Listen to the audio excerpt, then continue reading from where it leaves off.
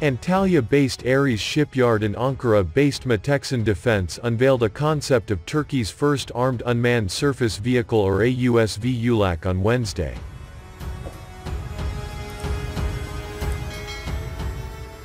Armed Unmanned Surface Vehicle, whose prototype will be launched in December, is going to be the first platform of the Ulaq line, Meteksan said in a release.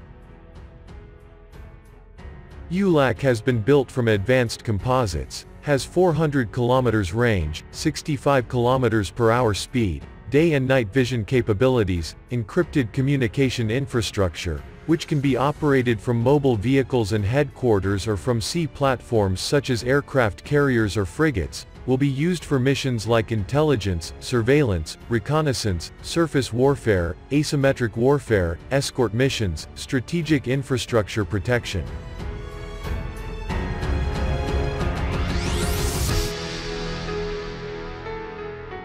The prototype vessel, whose design was completed in August and the structural build has just been completed, is planned to be launched into Mediterranean waters in December after completion of outfitting. First AUSV's missile systems are inclusive of 4 cells of Sirat and 2 of El-Umtaz, supplied by our national missile systems provider Roketsan, where the firing tests are planned in the first quarter of 2021.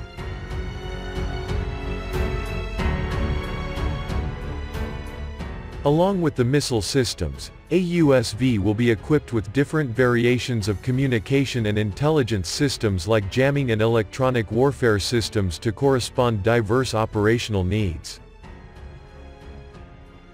AUSV will be able to carry out joint operations with complementary forces such as UAVs, AUAVs and TUAVs. Furthermore, AUSV is not only a remotely controlled vehicle but also and more importantly an autonomous vehicle that hosts artificial intelligence.